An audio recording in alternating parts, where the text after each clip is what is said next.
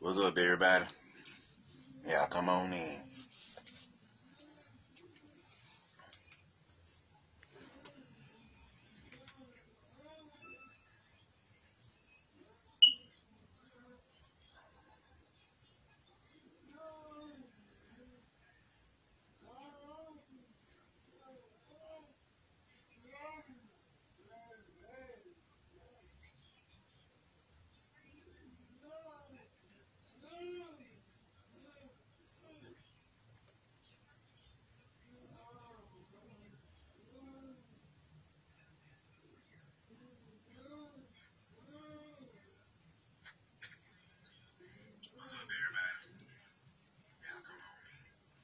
What's up, them time?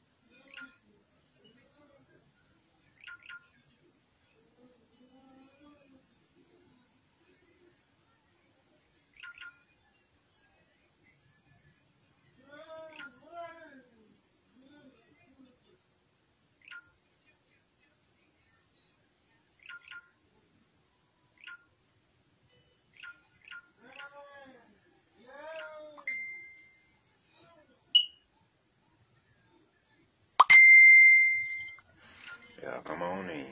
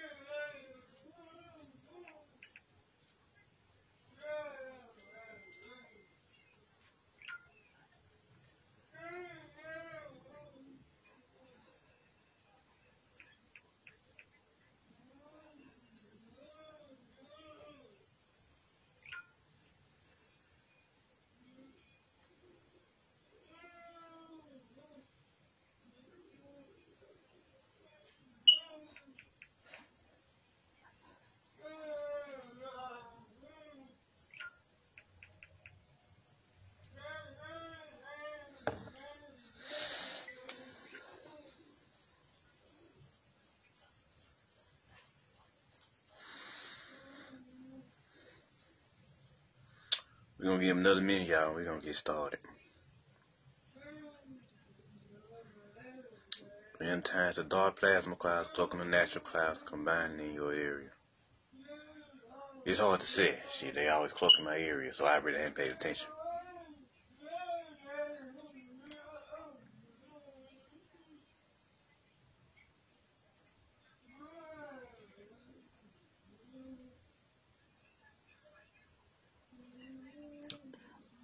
What's up, Chris? What's up, Michelle? What's up, third son?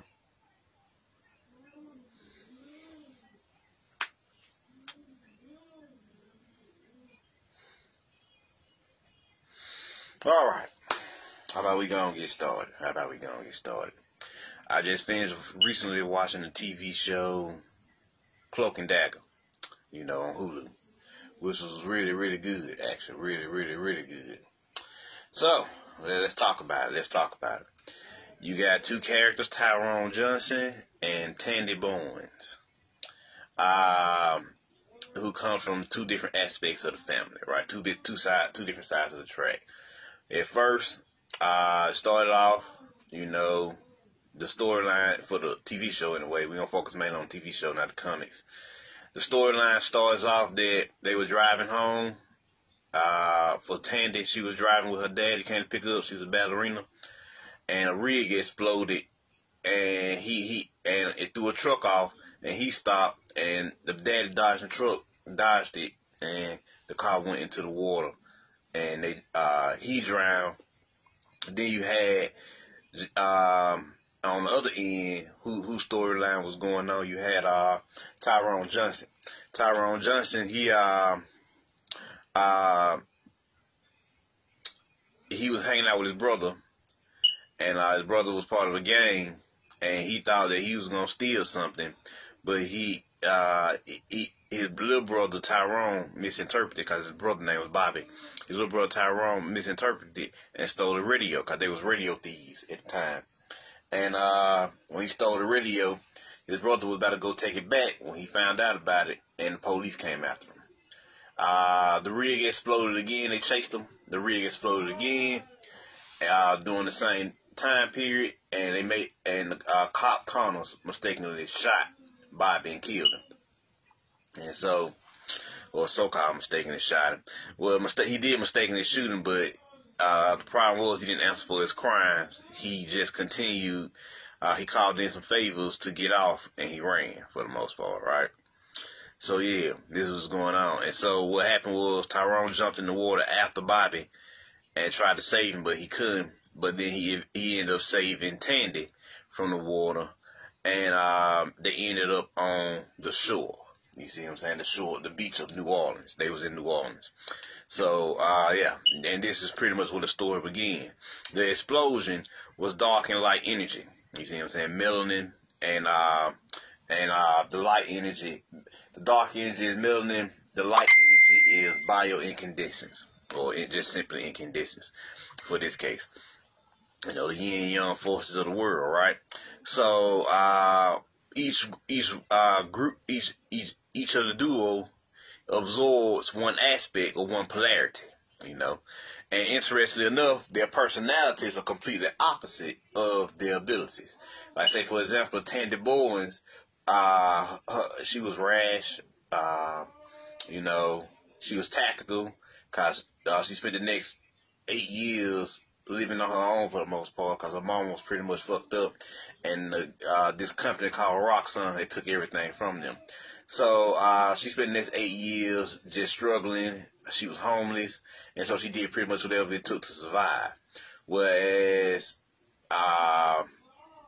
Tyrone, on the other hand, he spent the next 8 years trying to do everything right and proper, due to the fact that just to stay out of the line of fire of the government.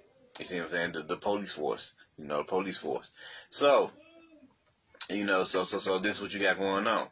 Now, this is where it gets good. This is where it gets good.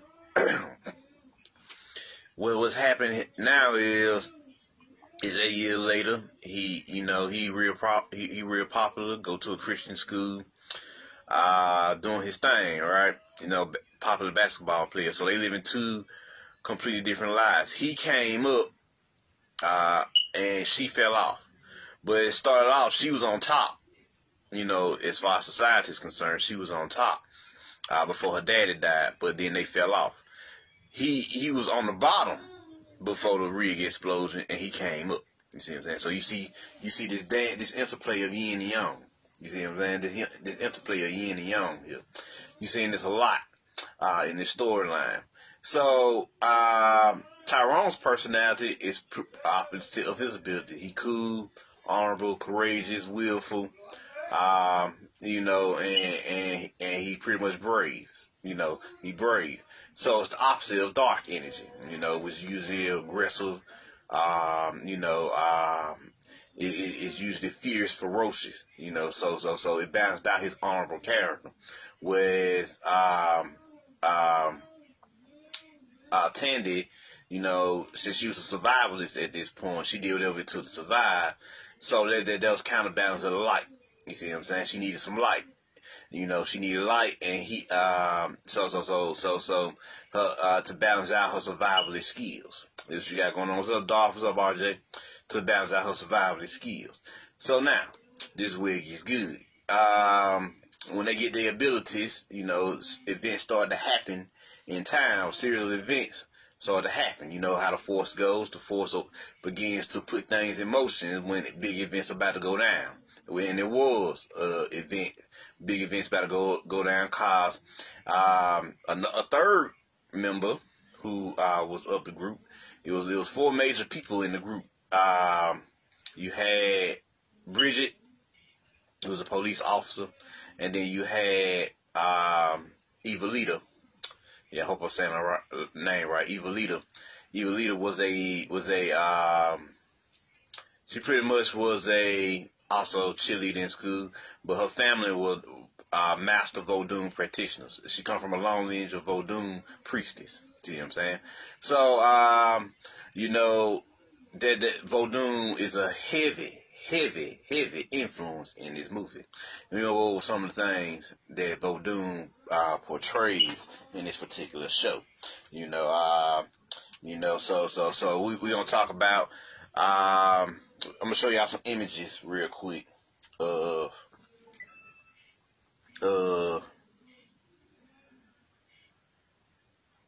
me see here. Show y'all some images real quick.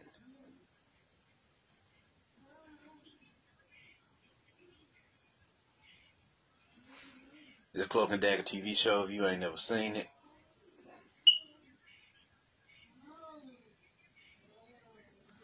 Let's see.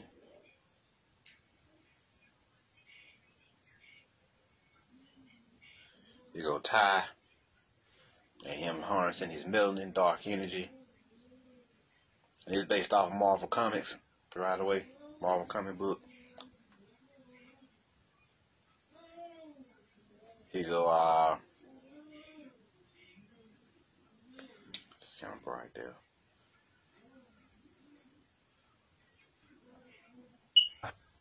Here you go, Tandy. Harnessing light, energy. Now I'm gonna start. It's on Hulu. Yep, it's on Hulu. This them harnessing. We're gonna get into them being a divine parents in a little bit. So yeah. Now let's get that's both you seeing the yin and the yang energies. But we'll get into what this scene actually represents later. Now, as they going along, they, of course, the Force brings them back together. You know, it's an interplay of push and pull. You know, pulling and pushing. You know, when we're dealing with balance, you know, breaking apart, coming back together. You know, hot, cold, the usual aspects. You know, the interplay between dark and light, that dance of balance. You know, that dance of balance here.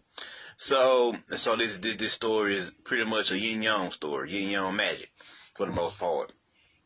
And so they come across each other in the storyline again after like 8 years of not seeing each other on that beach. And Tandy actually robs Tyrone, and Tyrone finds out and gives chase to her, and then he grabs her and touches her hand, and the energy, the imbalanced energy actually explodes and knocks both of them back. What's up, Go? Actually explodes and knocks both of them back, right?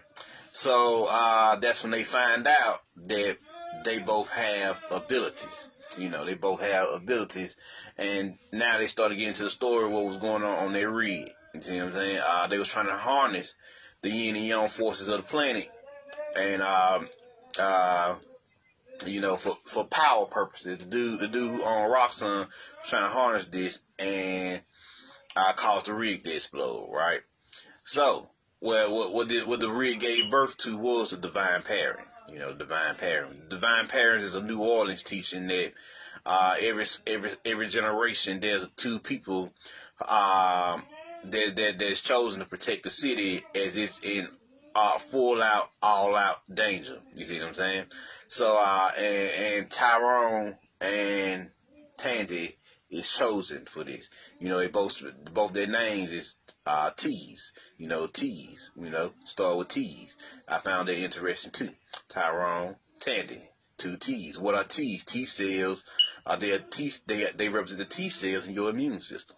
You know, one of the aspects in your immune system. So they literally represent the protectors. You know, they literally represent this energy on a biological, spiritual, soulful level also, and mental. So now, what's going on? You got these events happening. They awakening their abilities. They tapping in. Tandy begins to manifest light, and she's able to summon daggers and balls of light. You know, sort of like flash, and she can shoot them like flashbang grenades and fuck people up. He can teleport. Tyrone can teleport. He can open up black holes within himself. And another peculiar thing they can do, Tyrone can touch people and see their fears. Tandy can touch people and see their hopes. You know, showing their abilities are parallel with their personalities are. So it's a balance there. The whole show is about balance and stability. You know, them finding stability with each other and finding balance within themselves as well. Most importantly. So, they started tapping to their abilities, do new things. Ty's girlfriend, you know, he was struggling in the movie. You know, he was struggling in the movie. So Ty's girlfriend, Evelita, or I'm hoping I'm saying the name right, Evelita, introduces him to Vodun. Her mother, which I think is Letitia, if I'm not mistaken. Her mother, her mother is actually not her mother, her auntie. Her auntie is pretty much the Oracle, the Sophian archetype in this movie. You know, the Sophian archetype. You know, the Oracle. You know, teaching those old time traditions to people on many different levels. You see what I'm saying? So she teaches. Tyrone is struggling, going through some shit. She teaches him about having spiritual baths, and she teaches him about tapping into Papa Legbar, guardian of the crossroads, right? The lower, you know, they use the Haitian terminology mainly versus the African terminology, who Papa Legbar would be an Orisha. You see what I'm saying? The guardian of the crossroads. You know, so a crossroad. The crossroad is the in between dimension between our physical realm and the spiritual realm, right? So you're gonna come across this a lot in Vodun and Hoodoo practices.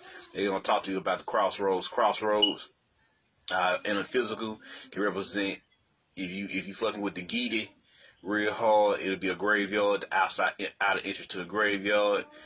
In the real world, it literally will be a crossroads, a 4-way lane. You see what I'm saying? It could be an actual lane that's called a crossroads, or you can modify it for it to be a 4-way street.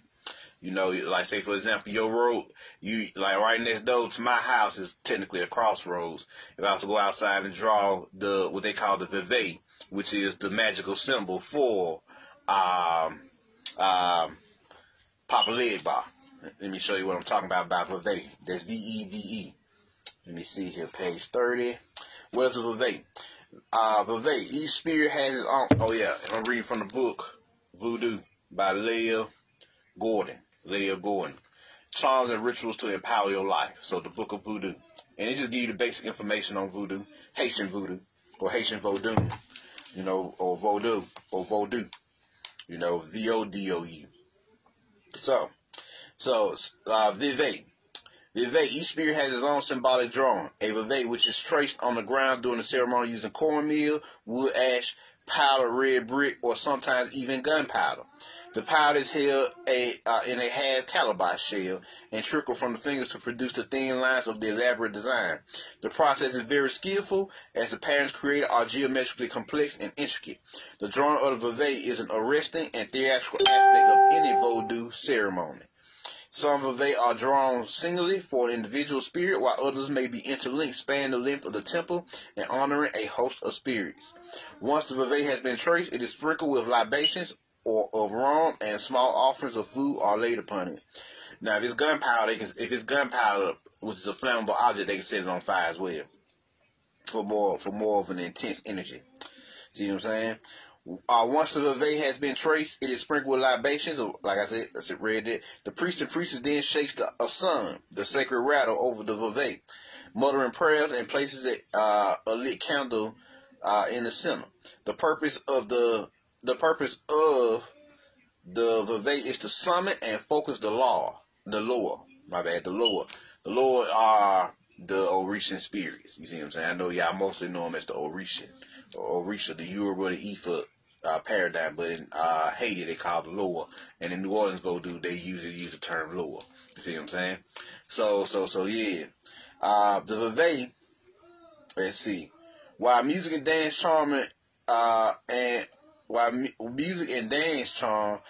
attract the lower, the Vevey perform more potent magic and oblige the spirits to manifest themselves. They are an irresistible magnet for divine attention, which means they love to be on the scene. You see what I'm saying?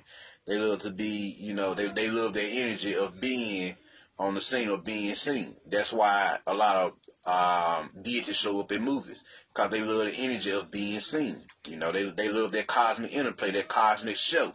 That show which literally movies are what? Seen. So you seeing this play out. They love celebrations, they love to party, they love to have fun, they love to be the center of attention, right? Any deity, anybody with a soul, with feelings and emotions like to be the center of attention sometime, or like to tap in. So yeah. Santiago, huh? This nigga agent. Hold on, let me delete him. First, let me block him, and then I'll delete the comment. There we go.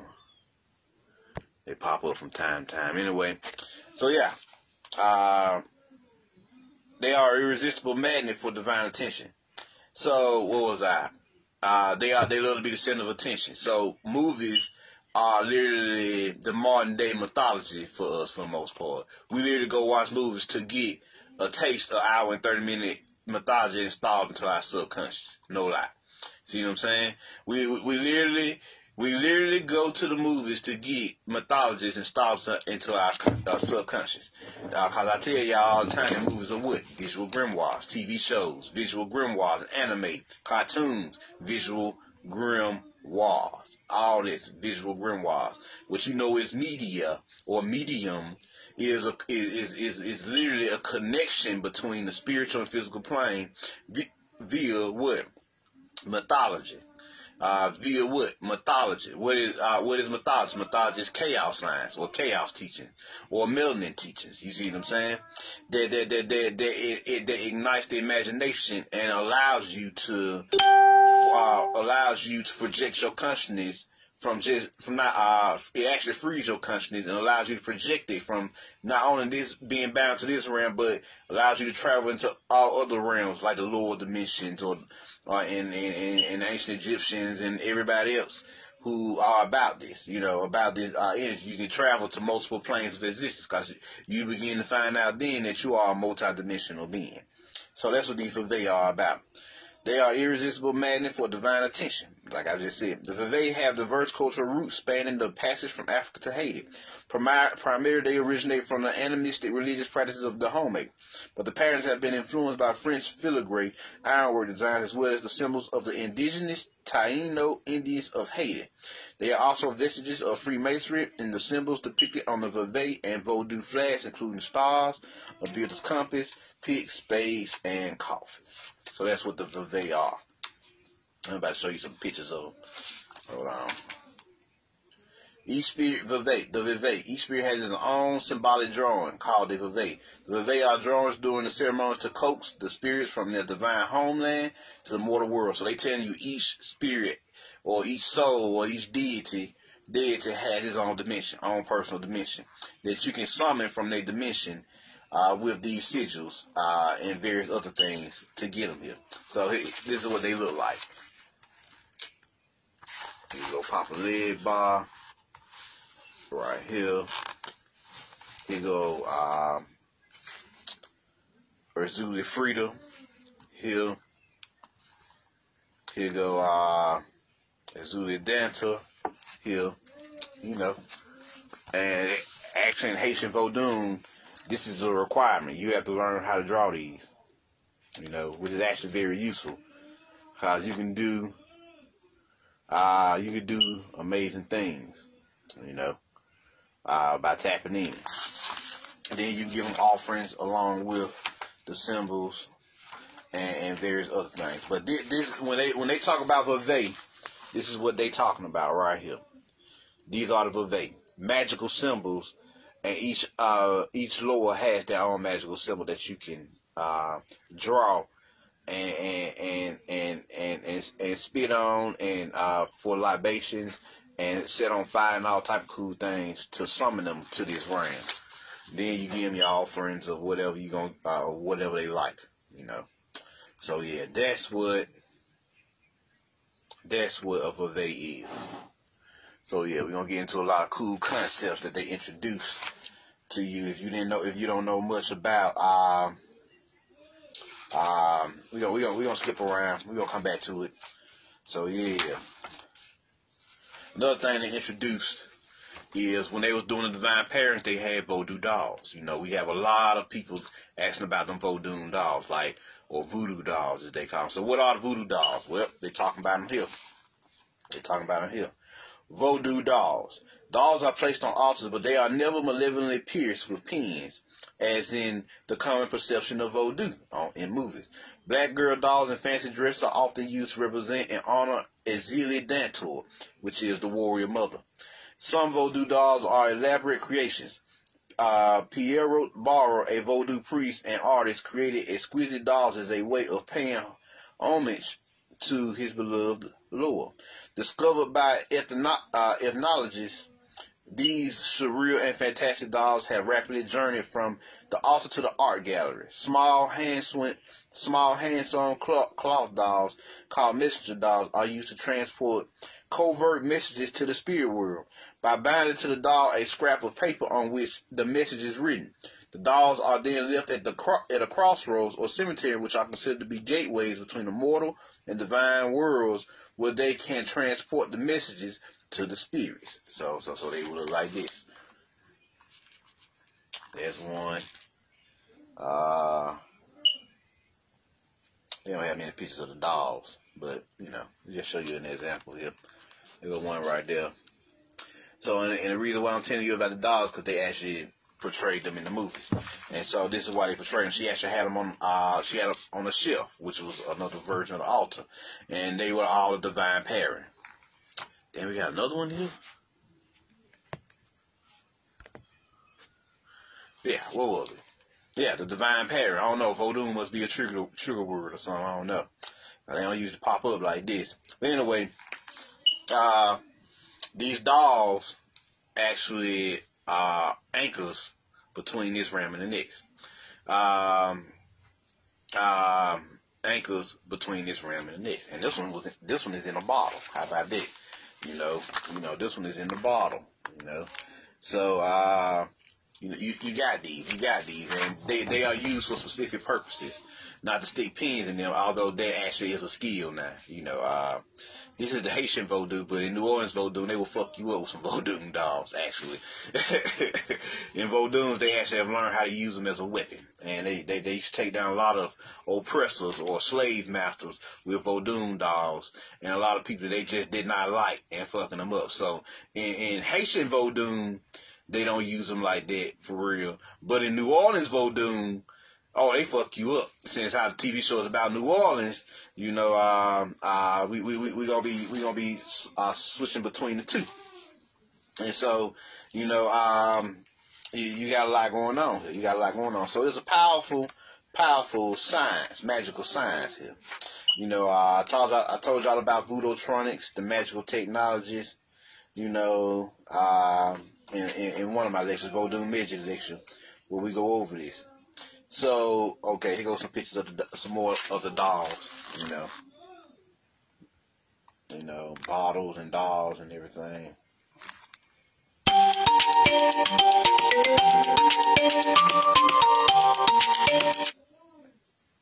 So yeah. This is what you got going on here. Let's see. Let's continue here. So in the show, they continue. They start to portray very well, real true aspects of Vodun. And so our boy Tyrone has to learn Vodun to balance himself out, because he was lost and didn't know what to do, and Christianity wasn't working. Oh, I love how they portrayed. He was Catholic Christianity too, so that was true, so-called true Christianity, right? So that shit wasn't working. So my boy went to see his girls took him to go see her auntie, the Oracle, and the Oracle put him on game like, now our spirits are the Lord. She made that perfectly clear to him. They are our spirits, the melanated man and woman spirits, who we talk to and connect with. And she put him on game, and she told him to take a spiritual bath, and they were going to teach him how to draw the Vive and all type of cool things. And during the spiritual bath, he would literally walk between the crossroads and open the doorway. That doorway is always a doorway, and the doorway is to your own subconscious mind. And he would walk through his own subconscious mind to learn cool things, and he would find out what's really going on. And he come to find out, he was what was happening here was he found out his connection between Tandy and himself, and they both received the answers for each other, so they can sit down and talk about what's going on with each other, which they were going to do all throughout the first season and even second season, right? So I ain't gonna spoil too much of it for you. Just give you a few rundown here. First season, pretty much shit go down. The dark energy, they put these pipes and valves all over the city. Dark energy and light energy is exploding. Yin-Yang energy is exploding all over the city, making people go crazy, turning them into zombies. Why are you getting turned into zombies? Well, that's another aspect of Vodun. They got a chapter in here called sorcery. They got a chapter in here on sorcery. Let me get to it for y'all, and we're gonna talk about that. Real quick. Sorcery. Vodou is perceived the universe as a magical cosmos in which man is born of magic and all men are potential magicians. Sorcery is considered to be magic utilized for bad intent and manipulation of spiritual forces for personal gain. Those who embrace Vodou acknowledge sorcery but do not necessarily practice it. Men are quick to disassociate themselves from any connection with it. So yeah, zombification. Another aspect, and here goes a paper mache of the zombie right here. Now, another aspect is zombification. Another sorcerer's practice is the creation of zombie. These are people who appear to have died and have been interred. They are then dug up and brought back to life some days later. Necromancy, as it's also called. Once resurrection, their will ceases to be their own, and they submit to the commands of their owner in a stupor of idiocy. It is believed that the sorcerer concocts a poison from different animals and vegetable sources and administers this to the unfortunate victim. The poison induces a coma that is indistinguishable from death because the breathing is so light as to be negligible. Then when the bogus corpse is dug up, an antidote is administered that appears to bring the body back to life. And you see how deep that is. Let me read it again. A poison induces a coma that is indistinguishable from death because the breathing is so light as to be negligible. Then when a bogus corpse is dug up, an antidote is administered that appears to bring the body back to life. When people die in suspicious circumstances in Haiti, the corpse is often shot or strangled to save it from a life of enslavement as a zombie. The fear of enslavement is at the heart of the zombie mythology. During the struggle for independence, the Haitian slaves vowed they would choose death rather than a return to slavery, and the zombie represents their deepest fears. So, yeah.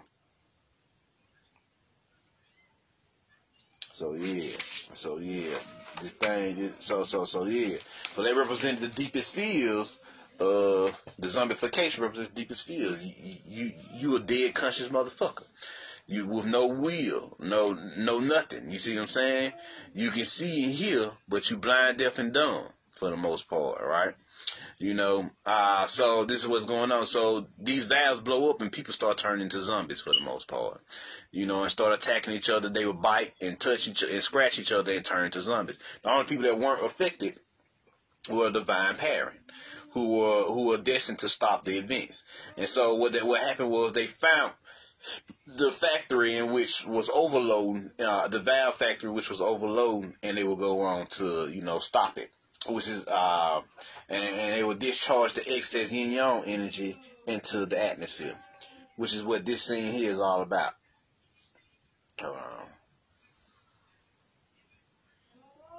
That's what this scene here is all about.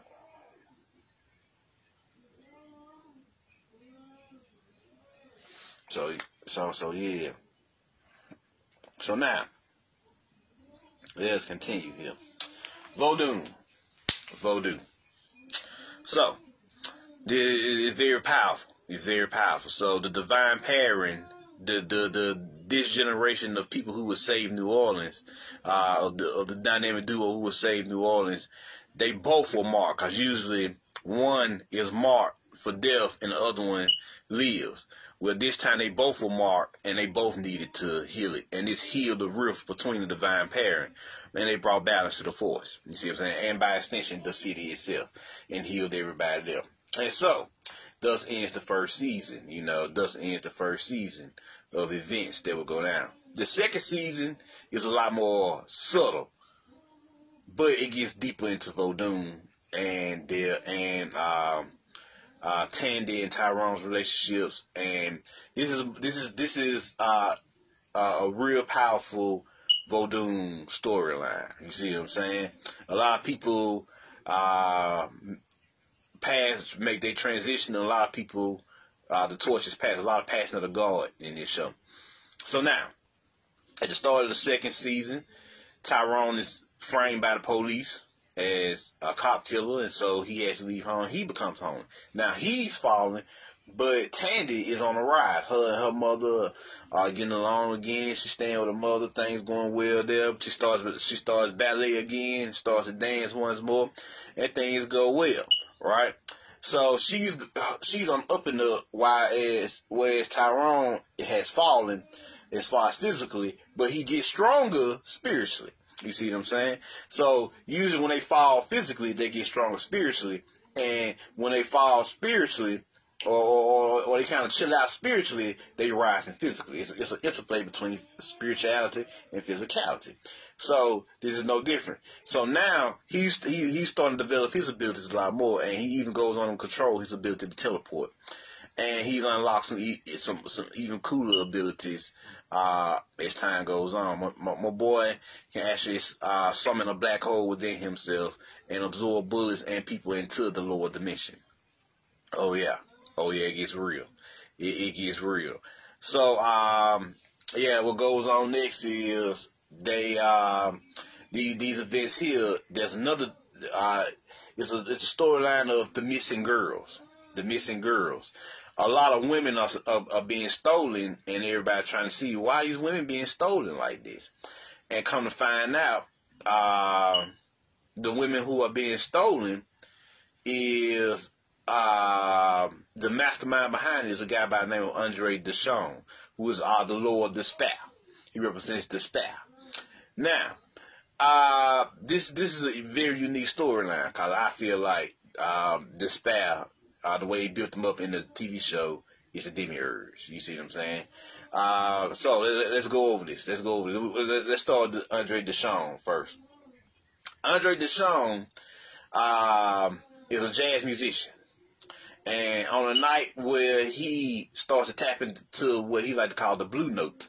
The blue note, is how it's described in the movie, is when you tap into music so powerfully that you actually begin to have an out-of-body experience, and everybody else have an out-of-body experience. So he was tapping into the blue note. When he started tapping into the blue note, all of a sudden he started catching migraines. Of course, since he started catching migraines, he couldn't play music before no more, and he fell into a depression, right? When he fell into this depression, he tried to commit suicide. On the night he tried to commit suicide, the rig exploded and affected him. When he woke back up, he had the ability to steal everyone's hope or their light. You see what I'm saying? And to steal their light. So he opened up a mental health facility, healthcare facility, where all he had to do was touch you, and it all came in the form of music, showing you how powerful music is in his show. And music has a very powerful heritage in New Orleans. So all he had to do is touch you, and he can get all your records in the form of memories, your chain of memories, right? And he can play those records and absorb your energy, absorb your hope from the records. You see what I'm saying? All he needed was your tune, your music, you know, your musical notes. And so he did this with hundreds, because he had a whole record store in his mind.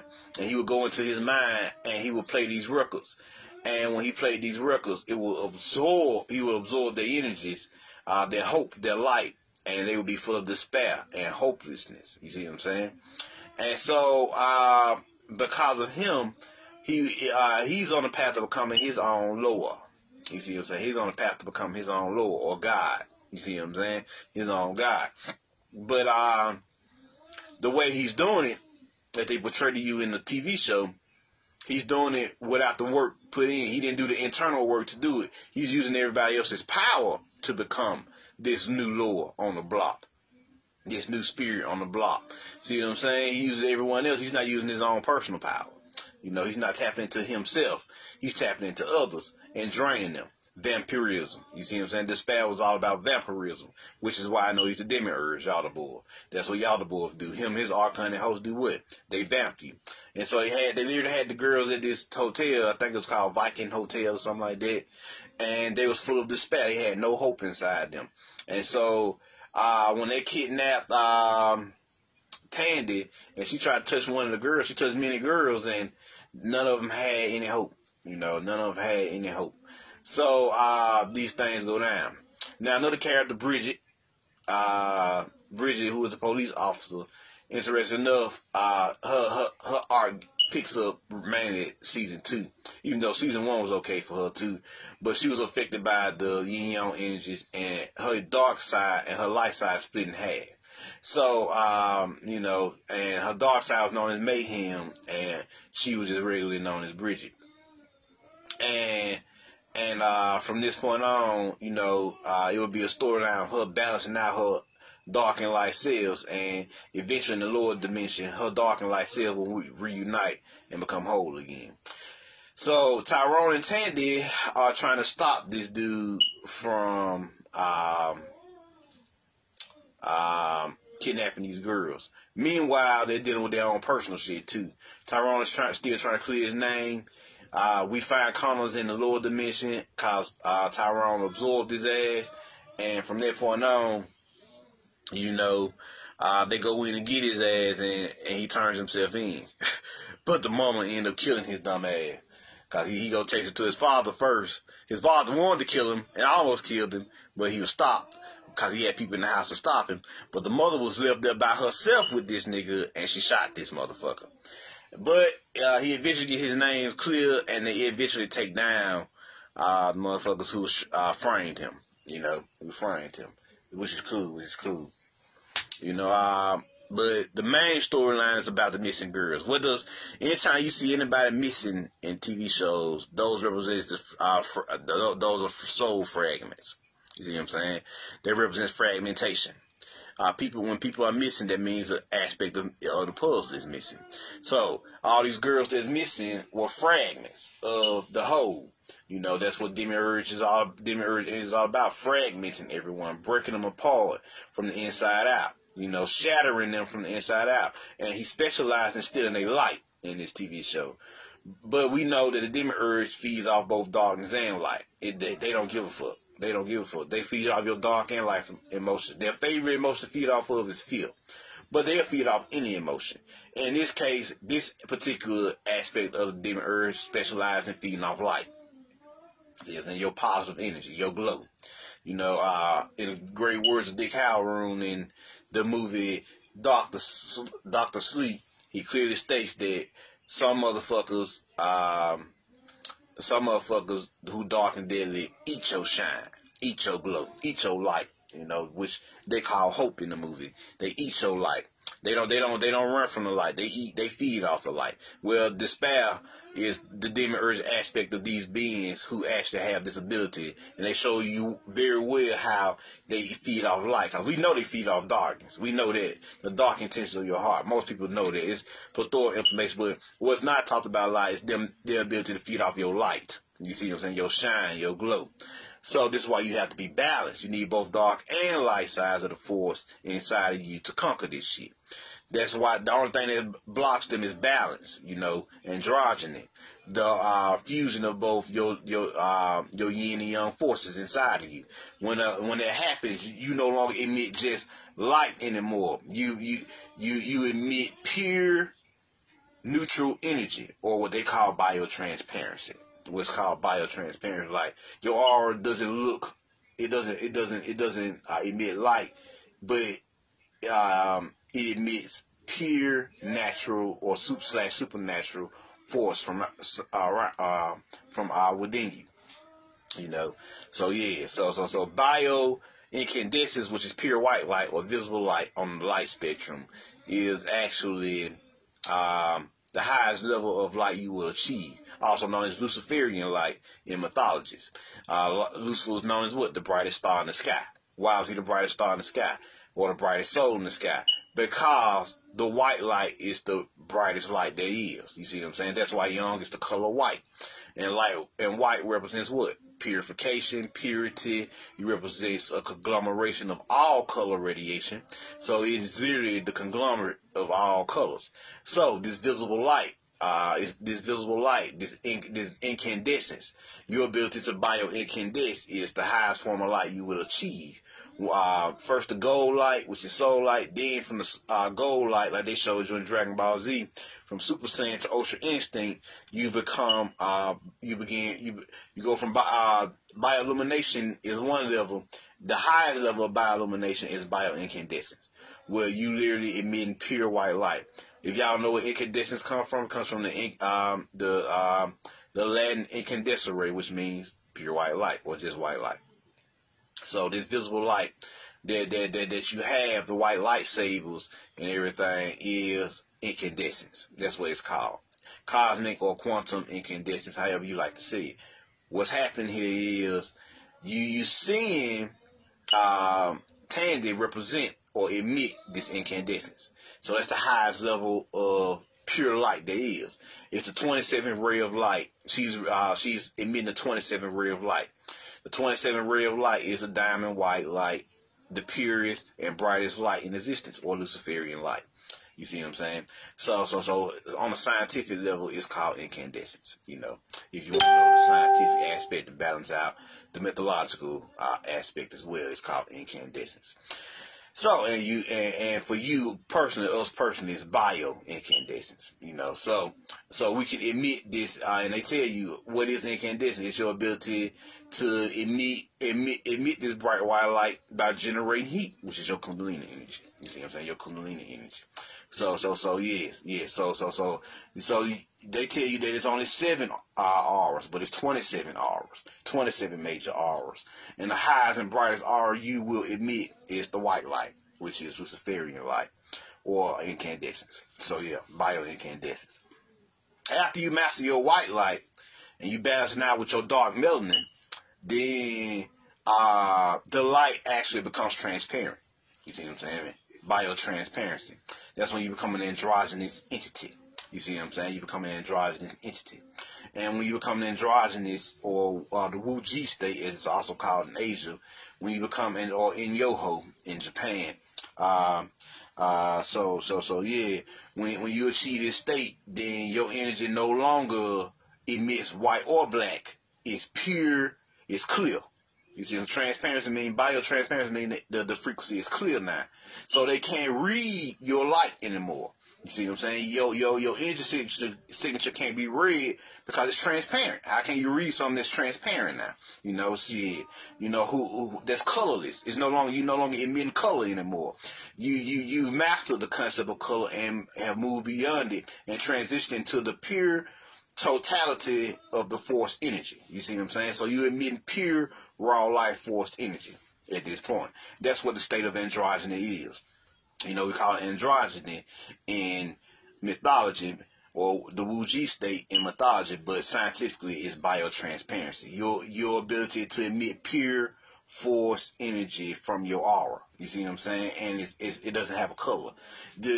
Most people may see a pinch of gray. But gray just represents what? Neutrality, right? It's the only color that you will see emitted from this energy, and that and you only see color when it's so fucking bright. I mean, yeah, when the key becomes so dense that it materializes, it may have a gray transparency to it. So yeah, you may see that, but most of the time, it's transparent. Most people like why we can't see the force. It ain't that you can't see the force, it's just you have to train your eyes to look into negative space and see the transparency of the force. It's like you will see a wave of energy, and you will see little bubbles. Those are the midichlorians, you know, or bosons and gluons. You know, the elemental particles that carry the wheel of the force, the intelligence of the force, as it flows in through and all. As it flows in, through, and around all different things, right? So, yeah. So, that's what this is about. So, this is a story about balance. This is a story about balance, androgyny, and finding a way. You know, finding a way. So, they go on to fight this dude. This dude actually becomes a god or a Lord. He actually transcends this plane and becomes a Lord himself. And as a Lord, you know, he had his own Vivek. Since he was born with his own, after the experience, he got his own Vivek. All he had to do was play the musical note. He had to just draw it out and play the musical note. And when somebody tried to kill him, he dropped the body and became a pure Lord. You know, he dropped the body and became a pure Lord. And from this point on, he was literally able to play his trumpet and draw people's souls into his realm, where he would feed off their life force in their realm. See what I'm saying? They literally would disappear from the physical and transition from this realm. How they found out about this? Sister girl Evelita becomes her auntie dies, and the torch is passed to her, and she becomes a Mamba. A Mamba, the divine marriage. If y'all never heard of the divine marriage. Now, divine marriage is real interesting. You can get married to a particular Lord. Let's see here. See, can I find it? And for a woman, it's called, you become a Mamba. Mystical marriage. An initiate may undertake a mystical marriage with a spirit in order to deepen and strengthen the relationship. Principally, but not invariably, union takes place between the celebrant and his or her dominant spirit. Sometimes another spirit, your dominant spirit is, all of us is born aligned with a particular lord. If you didn't know that. Like, say, for example, my lord would be Shango, you know, the storm god, or the storm lord. You see what I'm saying? That was my dominant spirit, you know, or dominant natural, dominant force inside of me. Sometimes another spirit can demand betrothal through the dreams of the future bride or groom. The spirits most likely to undertake matrimony with mortals are Ezeli Frida, Ezeli Danto, Dambala, Ogu, and Agwe, but all of them can take brides and husbands, you know. So let's get into the marriage ceremony. Vows are taken and rings are exchanged as in an earthly marriage. And the mortal partner promised to put one night per week aside as a devotion to the divine consort. On this night, the initiates must sleep alone, often in a specially prepared single bed, and wait for their spiritual reverie with their sacred husband or wife. Spiritual sex, for the most part, or astral sex, or lower, or in this case, the lower dimensional version, lower version of the spiritual plane, you know. If they take part in sexual intercourse with a mortal on this night, they risk inflaming the fury of their spirit partner. So on one night out the week, you can't have sex with mortals. You can only have sex with the Lord who you've married to. Okay, makes sense. That's actually pretty reasonable, actually. The marriage ceremony can be expensive, as the celebrant must provide the wedding trousseau, and rings, and the cakes and drinks for the reception. On the prescribed day, an altar is set up in the courtyard of the temple and laden with cakes, candles, and holy water. The officiating priest is called the Pret Savant, a bush priest, and begins the ceremony by baptizing the wedding gown and drawing the veil of the participating spirit on the floor of the temple. Makes sense? Which is what she had to do. She had to tap. Now her auntie was married, a Mamba, who was Mamba is the bride. The bride of a particular lord, right? So her auntie's particular lord that she was married to was Papa Ledbach. Well, she got married to Baron something. See what I'm saying? So she became a death goddess or a death lord on the physical. You know, so let's see here. Bush priest began the ceremony by baptizing the wedding gown and drawing the veil of the participating spirit on the floor of the temple. The spirit arrives at the ceremony through possession. Sometimes the mortal bride or groom is ridden by the divine spouse. Or sometimes a third party acts as a proxy with the betrothed and receives the honor spirit. Two godparents flank the mortal bride or groom and act as witnesses to the sacred wedlock. The Pret Savant asks the spirits if he or she will take the mortal as husband or wife and promise to protect them. The priest then asks the mortal if they take the spirit as their husband or wife, promising to be faithful for one night per week. The godfather places 2 rings on the finger of the mortal spouse as the priest reads out the divine marriage sacraments. The witnesses sign a certificate and the mortal spouse eats the special foods of his or her spiritual husband or wife. For example, this can be white eggs and flour for dambala or sweet cakes and syrup for exilic frida. The conjugal celebrations continue with singing and dancing, and the wedding cake is then shared among the congregation. So yeah, motherfuckers be like, you can't marry no deity. You just heard me read about it, didn't it? They actually have a name for it, Mamba. I know it's for the ladies. I don't know what they call the men when they become brides of a particular lord. I know it's Mamba for the women, though. Mamba, M-A-M-B-A. Let me see. Can I find it for y'all real quick?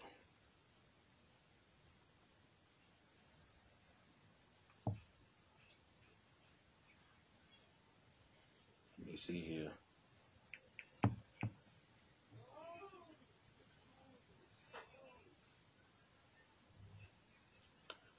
Come on now.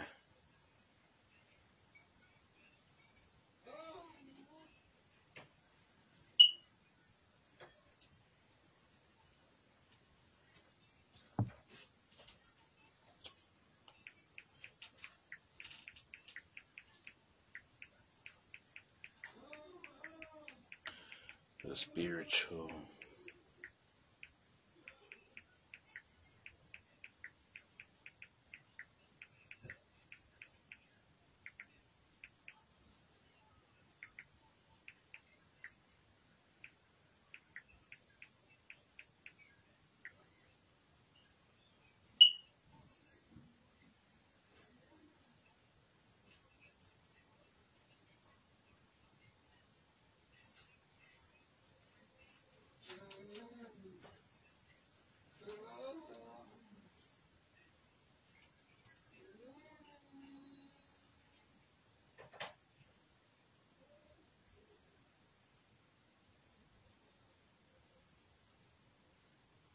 Of course, I don't see nothing for this. Well, it's not coming up on Google. You know. But in the TV show, they call them Mamba, M-A-M-B-A, spiritual bride. I don't know what the masculine name or spiritual grooms for the ladies, but for women is Mamba. But yes, you can get married to a particular deity to strengthen your connection with the forces of that deity, you know. And just because you, like they stated, just because you have naturally, say for example, my natural force was not aligned with Shango, don't mean I can't go marry Oshun or Oya or somebody. You see what I'm saying? No, it don't work like that. You can marry any or Lord / Orisa you wish to marry, as long as you adhere to the precepts of that marriage for the rest of your life.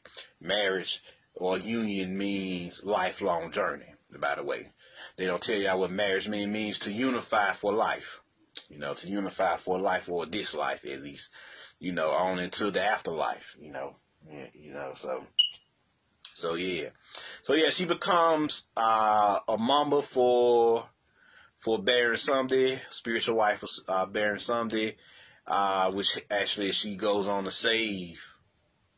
What could name?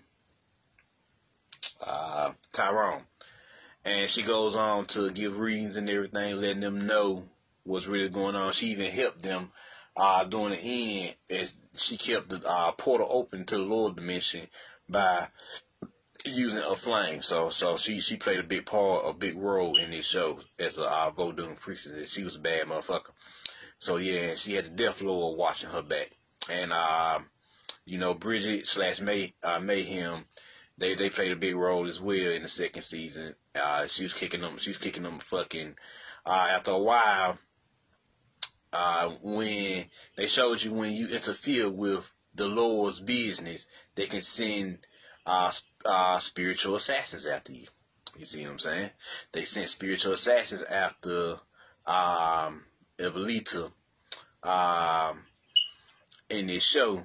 And when they sent spiritual assassins after her, it was Bridget / Mayhem who protected her. So yeah. So it's a powerful show. And they go on to defeat him, by showing him, by going to his mind and distorting his own music, And so since how he distorted his own music, they began to free everybody. Because after they conquered their own fields, and once Ty and Tandy conquered their own fields, they were able to, to fight this nigga and go and they enter his mind, and they distorted his music, his tone, and he was forced to release everybody because he lost control of his own mind. So yeah, real demiurgic, real Yaldabaoth, then blind God just took, never gave anything. Even the Oracle was like, nigga, how long? You just got a little bit of power, and nigga, you just fucking people up left and right. You ain't think to do something good with this energy? But he couldn't do nothing good. All he could do was suck up the hopes of people and leave them in despair. Leave them as mental and emotional and spiritual empty husks for the most part. Until they reignite that light inside of them, of course, like Tandy had to do. And some of the girls at the hotel, So real symbolic, the hotel represents your own prison. Also represents the Yaldabaoth and ego. You see what I'm saying? The demiurgic ego. They tell you the ego is literally, it's called the ego because it means to edge God out. Well, the demiurgic ego has to be reconfigured to work with the psyche. And after a while, it becomes one with the psyche. And so you no longer have an ego in that sense. Your ego works with the rest of you, and it becomes a psycho ego. You see what I'm saying? Or a psycho ego.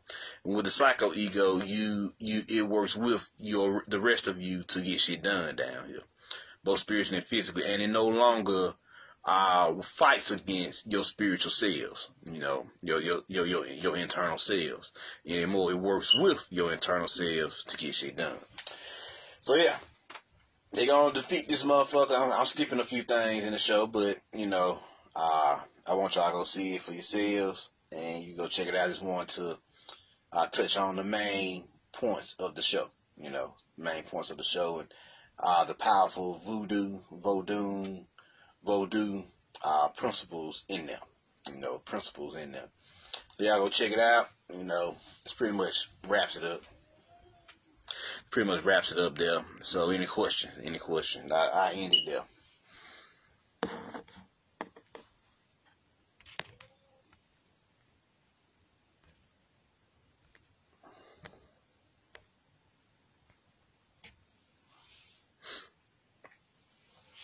Any questions? So yeah, this was a listening balance. stability. What does balance mean? The definition of balance mean equal weight of distribution, which produces stability, and equilibrium. That's what the definition of balance really is.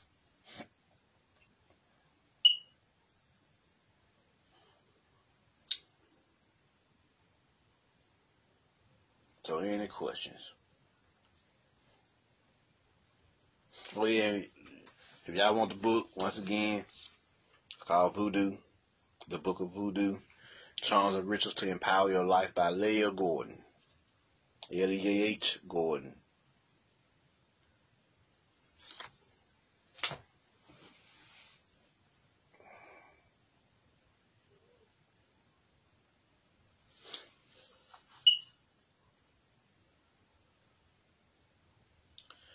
Mustafa, do I know a good way to tap into the Tao or melanin absolute meditation? Yes, self-hypnosis tapes.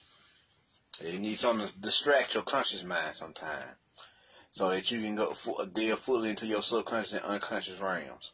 So yeah, listen to some self-hypnosis tapes. If you want to get some self-hypnosis tapes, you can go to Steve G. Jones' page. He sell them.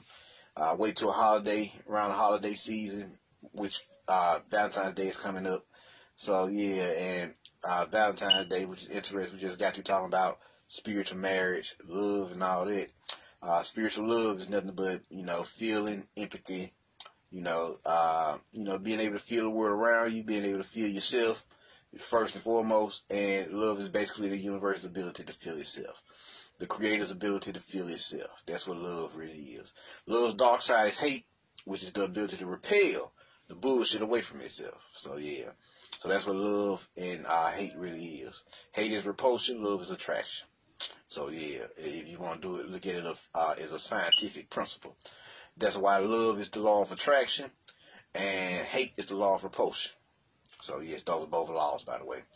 Hate repels or pushes shit away, shit you don't want in your reality. That's actually a form of hate, believe it or not. You kick out shit you don't want in your reality. There's nothing wrong with hate, like people have been taught. Hate is used to get rid of shit you don't need. Love is used to attract what you want to your reality, be it abundance, prosperity, companions.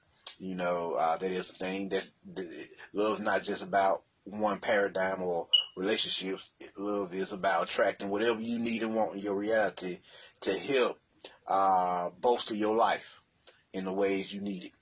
You see what I'm saying? So love is you attracting that house. You attracting that car.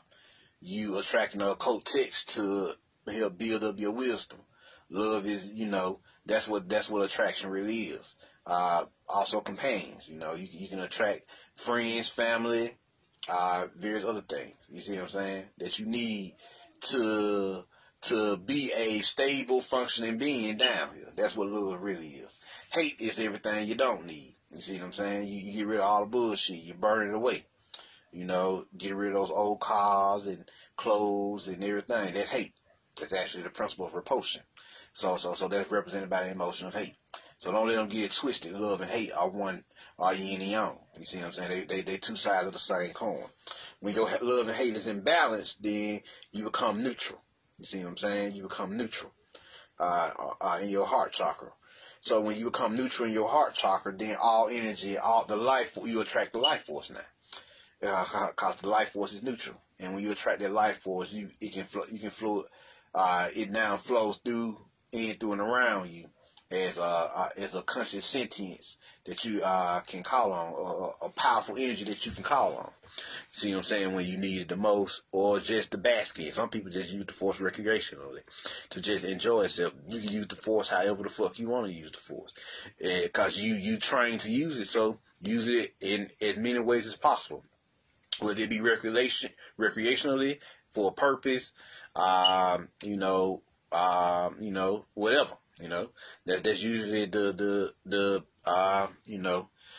extremities, either recreational or for a purpose, So you use it however the fuck you want to use it. It's your force. Who are they to tell you how to use your force and what to use your force for? So don't let these niggas tell you how to use your energy.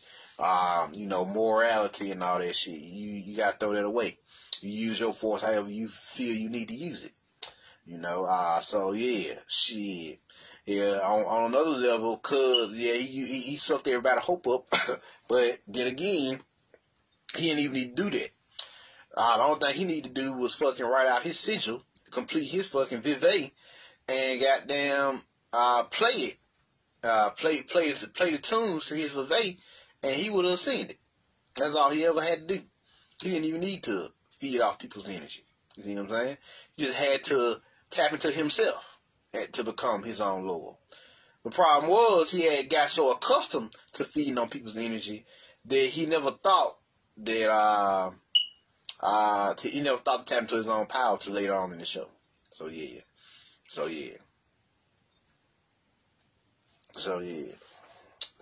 you go. This is what you love. You'll attract more of. Any questions? So yeah, just wanted to let y'all know where it was. Since we dealing with that Valentine's energy, it's right around the corner, ain't it? What is the 8th, 9th? Yeah, 9th, and never a few days away. So yeah. So that's what love really is. Attraction of all things that you want and need. And hate is repulsion of all things you don't want and need. You see what I'm saying? Don't want and need. So yeah. So any questions before I get up out of here?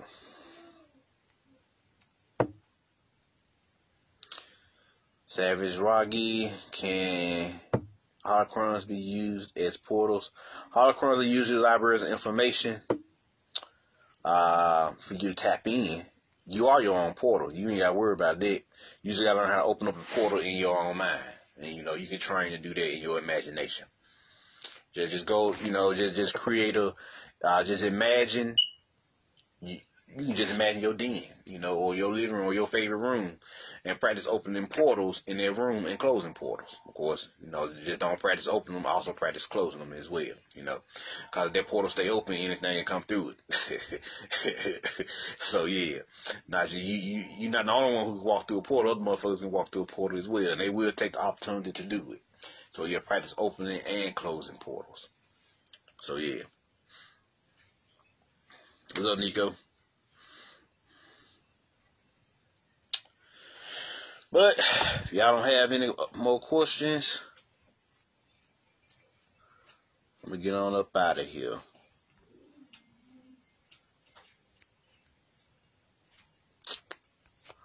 I'm Marvin Jones. Y'all put the word out with your friends. Let them know what's going on. If you want the Sacred 100 Needle names, hit me up for the $20. I also throw in the 50 names of Marduk, so hit me up for that. And if you want to check out my other occult lectures, you can hit me up at the Midnight Order on YouTube. And if you just want to donate, support, you can Cashapp me at mcjnetwork. Third son, what's the best way to recover the pieces of your soul that may have been lost? You can do a soul retrieval ritual. You know, soul retrieval ritual. You can look at that up online. I think they still got spells for it up online, if I'm not mistaken. And look at their spell and then write your own spell to retrieve all the fragments of your soul back to you. Summon them all back to you. So yeah, so I had them in a few texts, but shit, I don't remember which ones is which, or which books they in. But yeah, just do your soul retrieval ritual, third son. But I am pretty much up.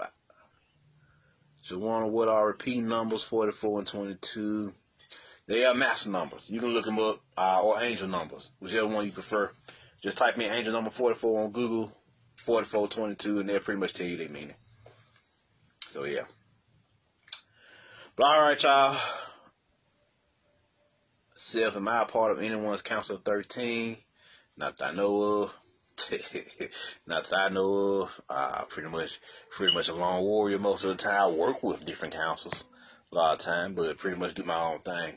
You know, walk my own path. So yeah. But alright, y'all, I'm out of here.